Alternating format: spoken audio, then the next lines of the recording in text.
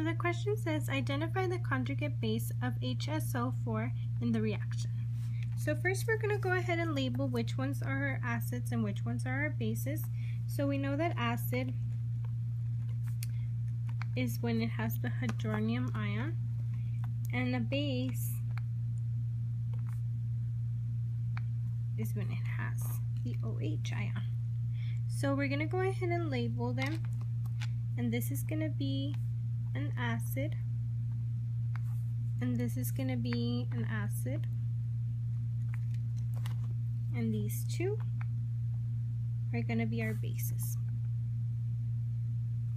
So it's asking us for the HSO4 conjugate base.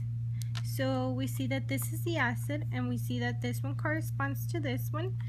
So SO24 is our conjugate